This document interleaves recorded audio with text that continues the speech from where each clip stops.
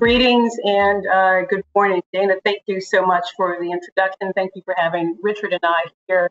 The Edelman Trust Barometer is something that we've done for the past 20 years because we fundamentally believe that everything is rooted in trust. And what we've learned from the research we did in the beginning of the year, what we learned when we did research after COVID happened, and what we've done now, which is our second piece of research on racial equity and injustice, is that there is an expectation for leaders to lead. As Richard and I talk more about this, you will see and determine for yourself whether that is actually happening or not. And I think the headline is that it's not, but we have the opportunity to change things. We're going to talk about this research, but there are four things that I hope that you will keep in mind, four sort of great takeaways from the research that's going to be presented.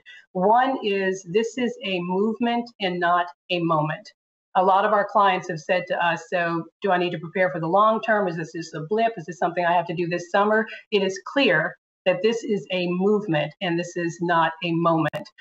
While you will see that there is a dip in interest, awareness, and expectation between the murder of George Floyd and the maiming of Jacob Blake, which indicates that among some communities, people need to see it to believe it. They need to see these horrific instances in order for them to actually believe that the problem is real, but it is a movement and not a moment.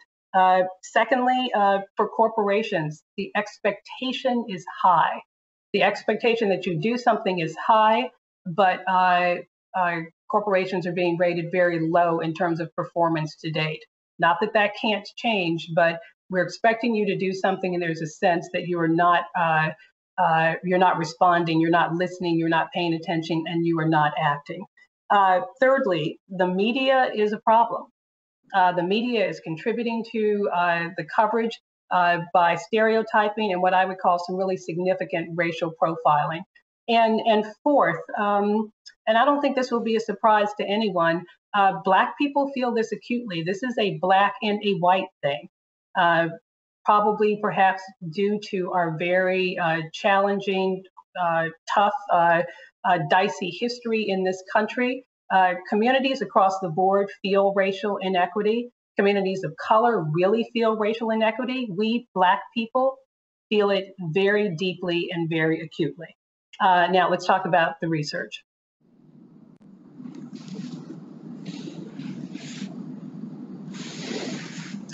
On this, I'm looking for the first slide.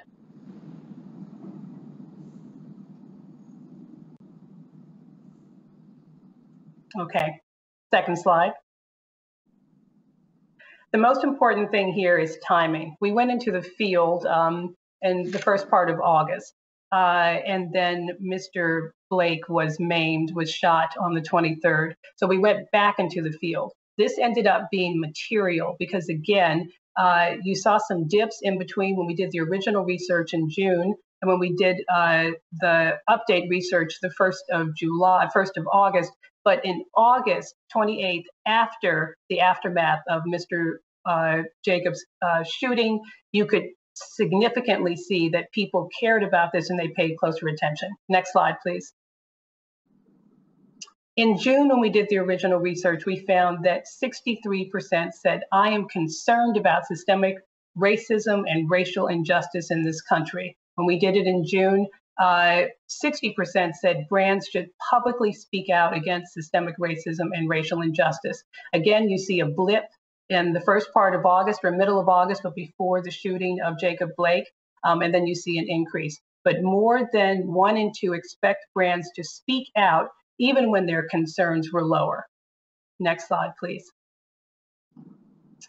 Again, widespread recognition of systemic racism increases after Jacob Blake is shot. 76%, a 5-point increase. I personally believe that systemic racism and racial injustice exist in this country today. What is significant here is if you look at the increase for political affiliation, up 12 points among Republicans, and then for those who are 55 and older, up 9 points. Again, disheartening, but this indicates that some people have to see this horror in order to believe that there actually is a problem. Next slide, please. There's been a lot of conversation about the protest. Are the protests peaceful? Do we believe in the protests? Are they actually making a difference? Support for protests jumps after Jacob Blake's shooting. So again, we went into the field on August 21st, and then we went back. After the shooting, we saw 57%, up 9 points.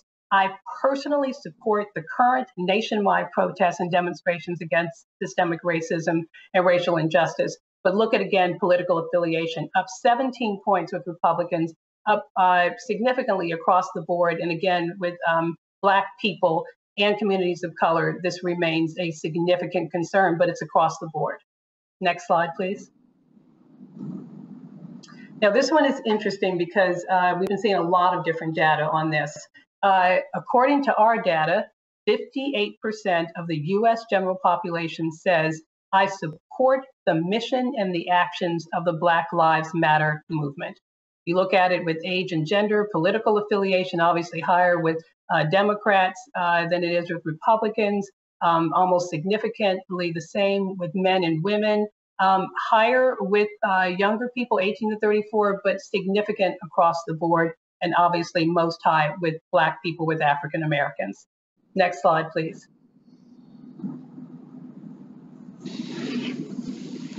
Now, it's a lot of action, there's a lot of conversation, there's a lot of escalation. Is anyone listening? Can anyone hear these calls for change? Not according to this study. Only 36% of the US population believes that government is hearing or listening to these calls for action.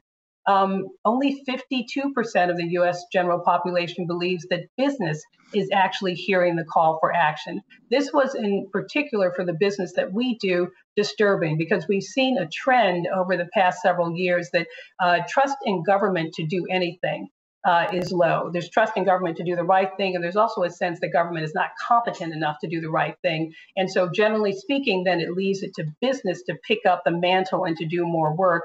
But here, only 52% believes that business is actually hearing all of this conversation and hearing these calls for change. Next slide, please.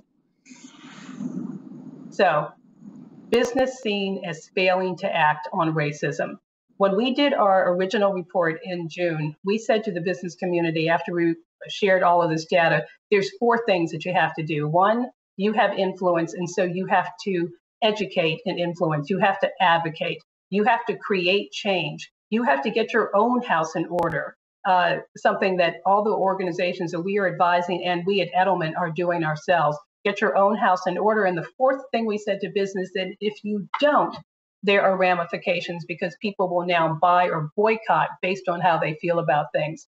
But according to this most recent data, business is seen as failing to act on racism in these key 3 areas. Are you creating change? No. Are you educating and influencing? Not enough. Are you getting your own house in order? Depends on who you're talking to. But look at the data here for Black people. So the gaps are significant: 27, 25, 21, 18, 28, even 30 with Asian Americans. But if you look at the performance gap for how do Black people evaluate business's ability or business's willingness to act on racism, these gaps are significant. Do you believe that they'll create change? -45. Educate and influence? No, you're not doing that. -41. Are you getting your own house in order in the Black community? -37. Next slide, please. So there's got to be a sparkly light somewhere, and it is with my employer. So not feeling good about NGOs, not feeling good about media, not feeling good about business. I actively believe, the respondents, I actively distrust government on a response to racism, but I do have confidence in my employer. 71% say that they trust that their employer will do the right thing when it comes to responding to the problem of systemic racism and racial injustice in this country. I heard on the earlier panel, we talked about what is the role of people at work.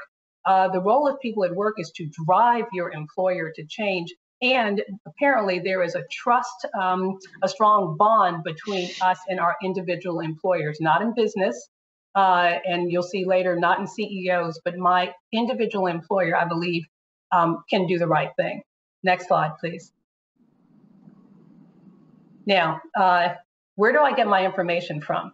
And who do I trust to get my information? Noteworthy, 25% of all of those polled US population say that I don't think there is a trustworthy information source. I don't trust anyone to give me information on this.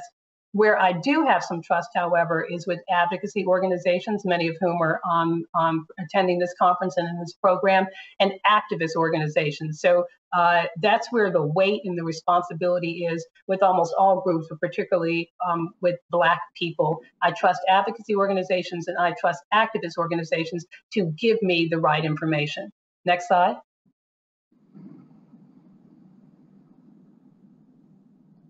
Now, you saw where media fell on that list. It was not very high at all. It was not very impressive at all. So there is, however, a battle between social media and mass media for increased attention. And it depends on who you are. Black Americans, Latinx Americans, and Republicans are more likely to get their information from social media. On the other hand, white Americans, Democrats, and Asian Americans are more likely to get their information from mass media or to have confidence in where that media is coming from. We could probably spend 2 days on this slide alone. Next one, please. Media is seen as stereotyping people of color. I mean, this is not a surprise. The role of the media to be responsible, to be balanced, to be fair, and to not bring their own agenda and their own issues into coverage is significant here. As a trained journalist, this one breaks my heart, but it doesn't surprise me at all. So 49% believe the news media, because of the stories it chooses to cover and not cover, makes it more likely that other racial groups will see Blacks and Hispanics, i.e. Latinos, in a negative light.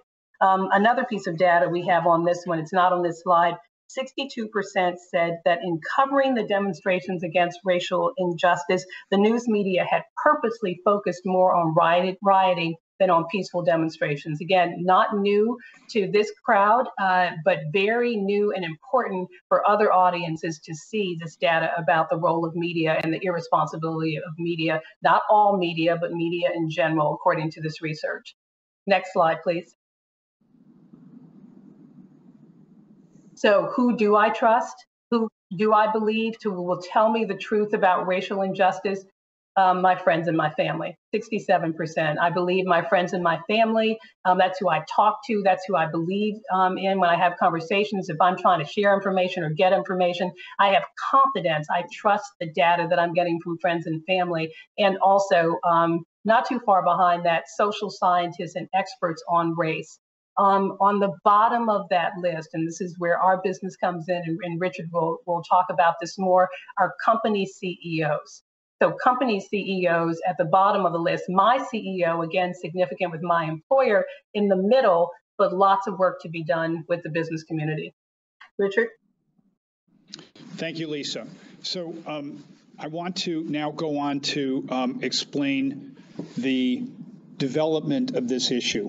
When we went into the field in June, we actually saw that it was brands expected to lead in this discussion. Now we find that actually corporations are expected to have an equal kind of voice in this. And we see that the necessity, Alex, the necessity of being able to communicate as brand and corporation equally is urgent. That in fact, there's an equality of those two and an inextricable connection of those two. And we now need then to move into a place where, next slide, please, both brands and corporations are addressing racism. And we see it primarily now as a matter of owing it to your employees. It is not a moral issue only, nor is it just that I want to sell more products, that brands and corporations, next slide, please, that you see that brands have to stand with me at the very bottom of that list. In June, that was the highest. So, in fact, we've now seen employees emerge as the primary motive for corporations. If I'm going to stay and work there, I want my company to speak up and be an actor. Next, please.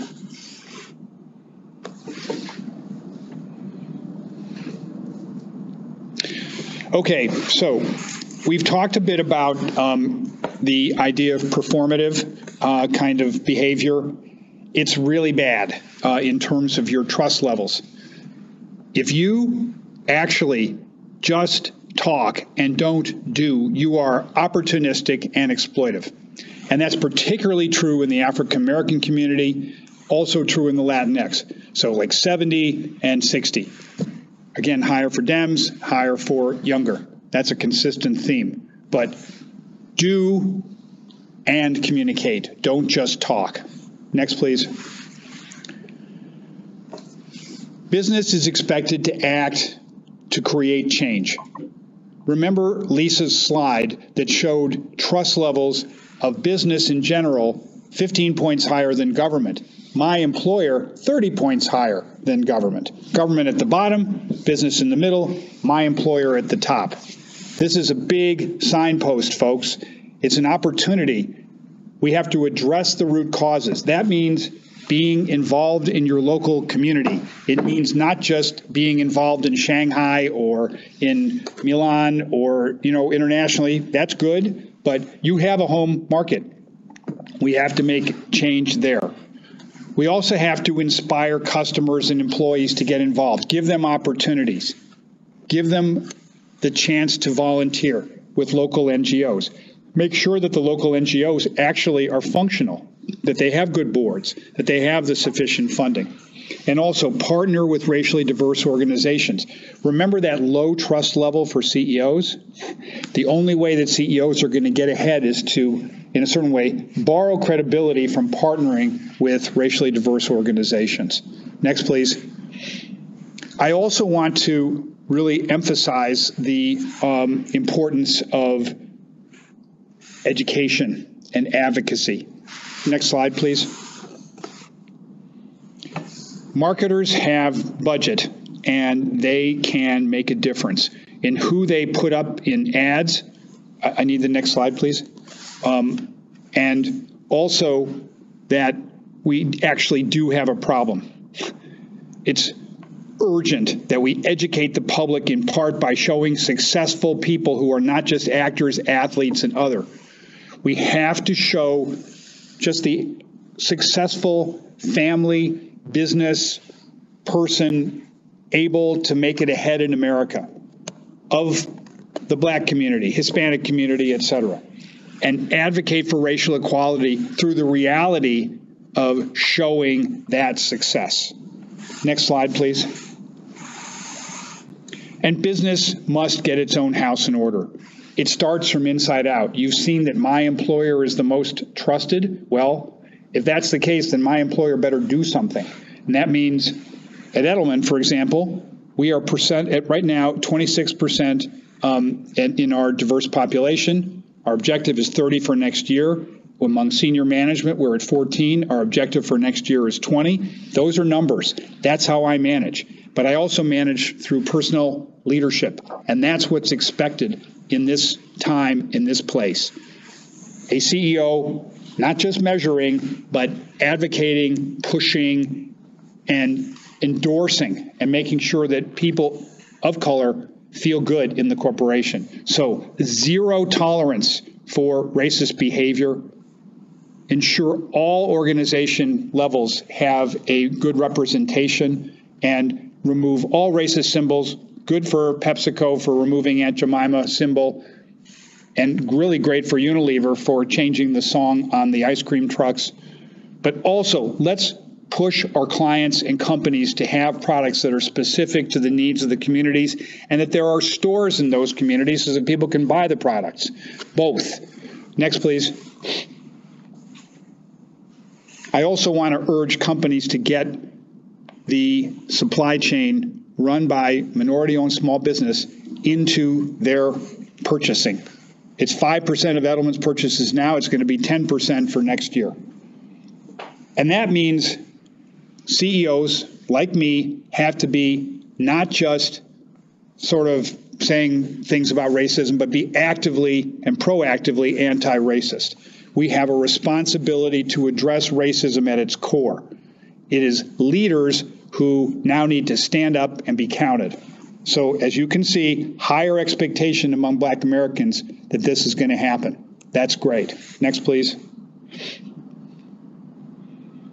We have a lot of work to do, folks. 60% of all respondents report that they see racism in their organizations. 75% of African Americans, 65% of Hispanics.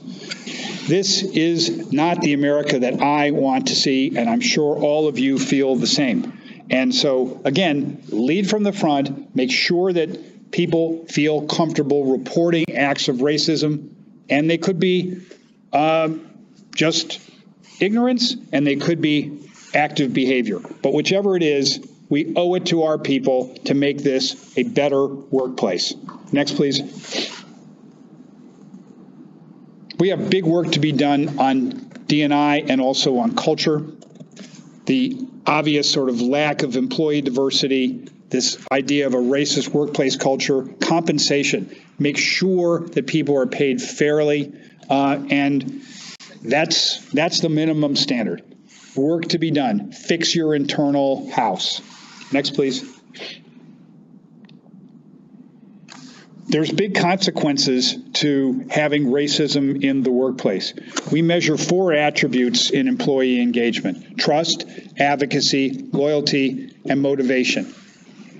If you see one act of racism, it takes away a quarter of your trust. If you see 2 or 3, it takes away another quarter. If you say 3 or more, it takes away half. Again, it's in every company's interest to run a racially colorblind organization. That's where we have to get to in employee-employer relationship. Next, please. I want to talk about the brand side now. Brands do well when they address racial issues. Any thought that it's better to let this time pass is false. So, specifically, if I'm an African American, if I'm a white American, any kind of American, by 3 to 1, we're better off in terms of gaining trust for that brand by sticking our head up and saying, this is the right way forward. We can do this together. It is our time as brands to use our marketing monies to stand up and do this. Meanwhile, for the corporations, in terms of trust, in terms of corporate trust, and this is an important statistic, 4 to 1 gain in terms of corporate reputation. So on the brand side, 3, on the corporate side, 4. But among African Americans, 10 to 1. 10 to 1 gain in trust if a corporation stands up and speaks up. 4.5 to 1 for Latinx, etc. So again, any idea that a corporation is better to keep its head down and say nothing and do nothing is false. We have proven this in trust for brands and corporations. Next, please. Take a look at this. If you're a brand marketer, you have a 50% chance of getting a purchase intent if you stand up and speak up on systemic racism. And it's 2/3 of African Americans who will consider your brand if you speak up. Again, big opportunity for business, big responsibility for business as well. We can do this. Next, please. Here's a shocker. In our data, we find that half the people are unaware of brands' actions to address racism. It's stunning. It's an opportunity. It's our moment. This is a fallow field that we need to plant, and we need to move. We need to get this done. Next, please.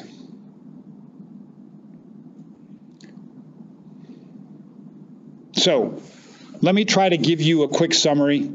If you would just forward the slides to the end, and then I'll just read through all of the data points. Thank you.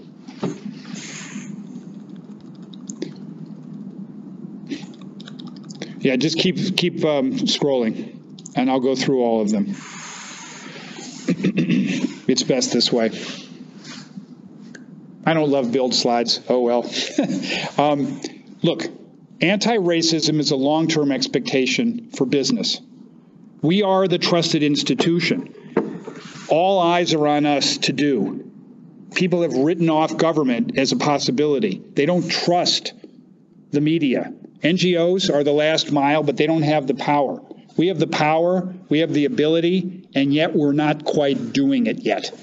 It is our time. There is no excuse now in terms of trust, in terms of purchase intent, and in terms of employee loyalty. Every one of the signs show that we'll be better off acting, speaking up, and doing than being passive. Next point, the CEO, me and others. We have to partner to gain credibility. Do not let your CEO be the first, foremost, and only authority on this subject. You saw the list. They are bottom of 20 as to credible source. So let the CEO establish the vision, and then let the Chief Diversity Officer, Head of Human Resources, or others lead the exercise.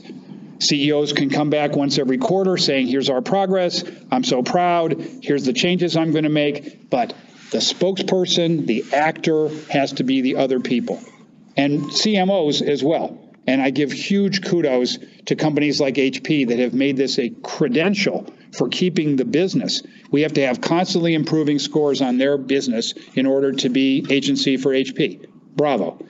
Third, marketers have a tremendous role to play in changing the perceptions in America. They have the marketing budgets. They have the ability to go beyond athletes, celebrities, others. There are real families making big success stories in America. We need to see those people. And marketers need to do more than the kind of Nike approach of, just be it or whatever. That's fine. That's a good statement. I like brands like Dove. Dove Men's over Father's Day said hashtag no Father's Day and came out very strongly in saying that we have excessive jail terms and too many people who are black in jail because they don't get to celebrate Father's Day with their kids. That's the kind of advocacy that I want to see from marketers.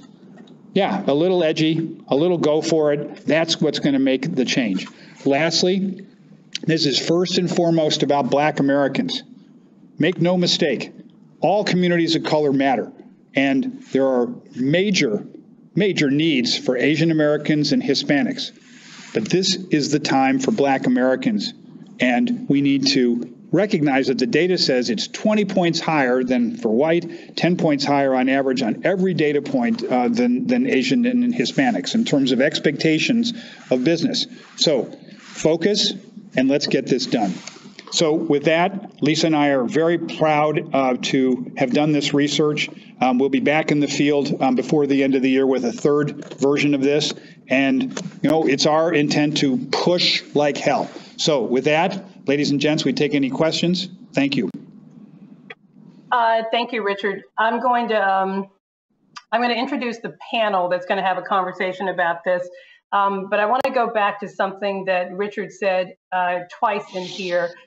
One about colorblind, and two about this being a Black American. So I am Black. I'm gratefully, I'm proud. I feel like I got lucky by being Black. And so in any workplace, see my Blackness. If I'm Latinx, see my Latinx. If I'm white, see who I am. And so I want to be really clear that the understanding of all of this work that we talked about being done cannot be done unless you see me for me. I had a colleague, a client actually say to me, and she thought it was a compliment, and she said, I don't see you as Black, I see you as a badass. And I was like, then you don't see me. If you don't see me as Black, because that's part of who I am. So I want to address that, and let's continue with the conversation. When we Edelman talked about how we would play in this space or continue to play in this space, we, like others, chose some partners to work with. One of them, I'm really proud to say, as a former journalist, was the National Association of Black Journalists. And I'm really happy to welcome Dorothy Tucker, the president of NABJ, to moderate this conversation where we're going to, with perspectives from media and business, which are two of the issues that we talked about. So joining us, Lee Hawkins, Wall Street Journal editor and author of the forthcoming book, Nobody's Slave. Mita Malik, head of multicultural marketing at Unilever. Keita Highsmith, Chief Diversity Officer at Genentech, and my friend and colleague, Trish Smith, who is Edelman's very own Global Chief Diversity Officer. Dorothy, I'll turn it over to you.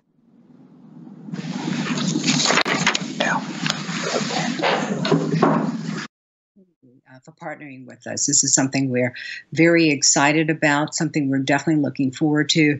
And, you know, like you, Lisa, as a Black woman who grew up at a time watching television and, you know, feeling like I just wanted to be Shirley Temple because there were no other images out there. There was no one out there that looked like me. So this report to me is critical, and I'm very impressed with what you guys are doing. And believe me, after reading this, even more excited about the partnerships with NABJ. We only have about 10 to 15 minutes left on the clock, I understand, so I'm going to get right to it. The numbers that you and Rich talked about are just, again, amazing. Lee, I'm going to start with you because, you know, let's repeat. 54% of Americans say that there has not been sufficient focus in the news media on the underlying issues that sparked the current protest against racial injustice. 62% say that in covering the demonstrations against racial injustice, the news media has focused on looting and rioting at the expense of peaceful protest. Are you surprised at the findings, and how much of a role should the media play in ending systemic racism as opposed to fueling it? Yes, I am surprised by the findings, first of all, because I didn't think the public was that conscientious enough to want to see more coverage of race and racism in the media. I think that the media is even less diverse than the general population.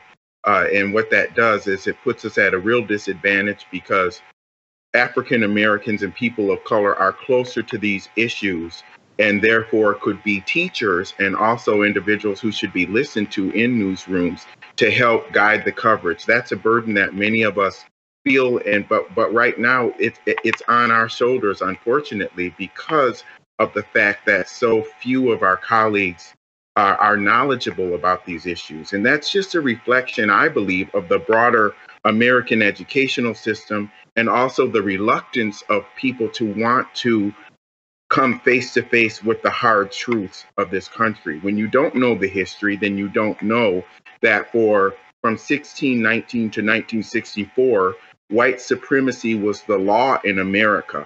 And it's been all but 56 years that African Americans have been considered equal to white people on paper. So that means only 56 years of equality on paper. What does that tell people? That means that people in this country have been groomed to believe that African Americans asking for equality is actually oppressive of white people, oppressing white people, when that's not the case. But when you've been socialized to believe this, and there hasn't been any serious history being taught to the contrary, that's what we believe. And a lot of these people are in our newsroom. It doesn't mean that are in our newsrooms. It doesn't mean that they are racist, intentionally racist, or showing racial animus. But the truth is they just don't know or don't want to accept the realities of this country. And that's where we have to start in the media. We have to have a media that's more reflective of the general population and that's showing that's respectful and acknowledging the swift demographic change that is occurring and the incredibly profound, influential role that people of color play in this country. If you want to be relevant with the media, that's the first place to start, is to understand that we cannot do our jobs if we do not understand these issues. It's not because we're trying to do the right thing. It should be because we're trying to do our jobs, and we want to make sure that we're the best journalists that we can possibly be. Well, I would tell you the kind of research that Edelman has done about the marketing industry is definitely something that we need to see, and we will be doing at NABJ, because you're absolutely right. When you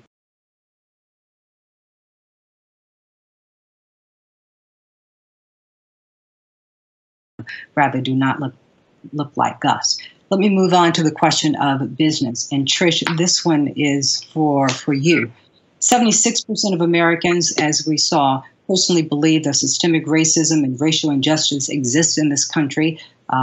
Startling numbers of 5% since Jacob Blake's shooting and the protest in Kenosha. The greatest increases are for Republicans, 12% up, and 50 in those 55 and over.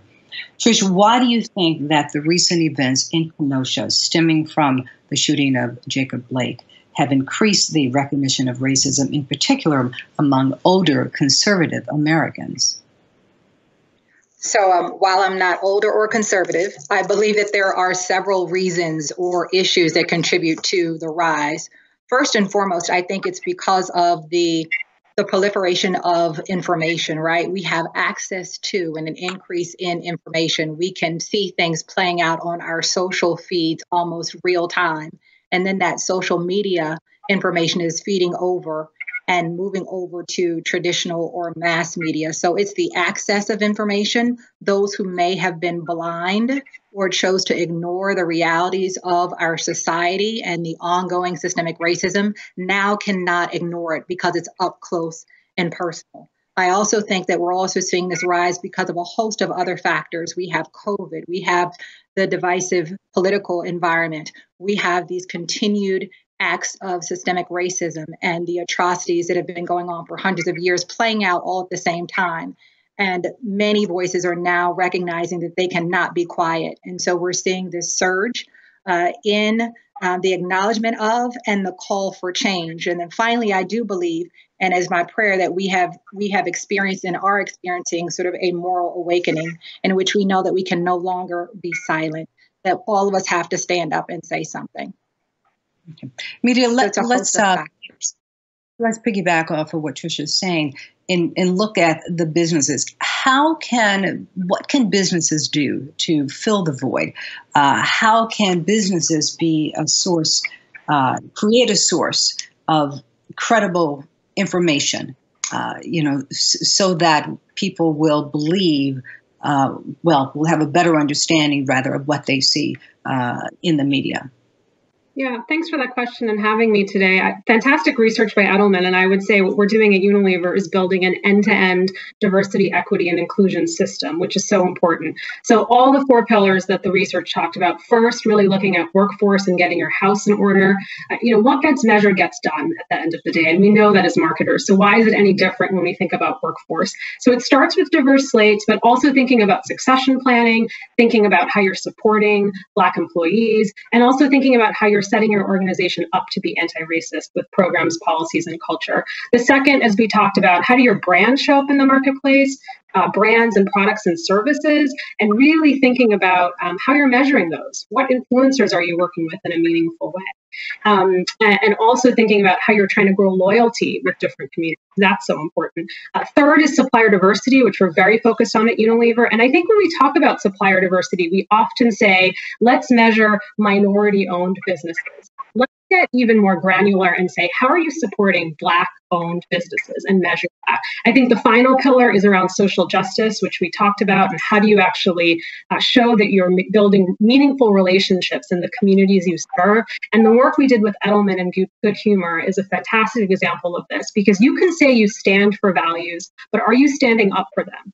And so when we discovered that Turkey in the Straw was a racist song that was tied to minstrel shows, we knew it was our moment to step in and step up and actually get that song changed with RZA and Wu-Tang. So those are just some of the things that we're doing at Unilever that all organizations should be looking at. One of the things that struck me is that the respondents said that it is happening in the workplace, that people notice that there is systemic racism in their workplace, and they want to see that addressed. So, Keita, my question for you, what can companies do to address systemic racism in the workplace for those who are producing every day? All right. Well, thank you so much for the question. I think that is an important one. First off, to build trust, you have to budget what you value, right? If D&I is important to the company, they will find a way to fund it, staff, train, metrics, spend, because that's when people take you seriously, when you put your money where your mouth is. The second one is a leadership commitment, right? The most senior person in the organization, the chief executive officer, has to buy in, has to understand what these issues are. And a person like me, the chief diversity officer, it's important where that all sits, right? Is it sitting with the CEO? So you're at the most senior table, or are you off in the corner in HR or in some other area? You know, the other things that I think that we have to think about is people right now want to be an ally, but what really is an ally, right? It's somebody who says, you know what, I agree with you. But really what we're looking for is people who can go across the spectrum, right? To be an advocate, somebody who's prepared to use their position to challenge, right? Or to be an activist, ready to confront leaders to take some risk. Or ultimately, the ultimate ally is the change maker, right? They're the ones who are actively fighting for change in the system and the structure. So hashtag change makers is what we really need. And I think we have to be honest with ourselves. Diversity and inclusion is multifaceted. It is complex. And there is a whole host of systemic issues, and there is no magic solve, right? This is grinding hard work, commitment, still resolve, and we have to be transparent because that's what we people are looking for, especially people of color. We're looking for some transparency, some recognition that we know things are not working, and that we're going to be intentional and bold in our efforts to make change. We've only got about 3 minutes left. So Lee, starting with you, I'm going to end with you. So let's talk about just, again, the solution, what the hope is. What are you hoping to see, especially, marketers, businesses in this space? What are you hoping we begin to see in marketing to America so that perhaps we can, bring about a better understanding of all races? I think it's important for companies to see how swiftly demographics are changing in this country and how important people of color are as consumers of their goods and products, and how that helps them.